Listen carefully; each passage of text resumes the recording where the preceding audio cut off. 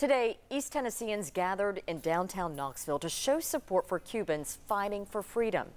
People on that island nation have been protesting against the communist government over shortages in food and medicine, as well as high prices on basic needs.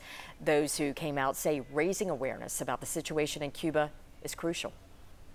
I feel like we need to continue to raise awareness because not everybody is aware of the situation. And so I am here today because my people need me. Cuba's president blames the protests on the U.S. government embargo.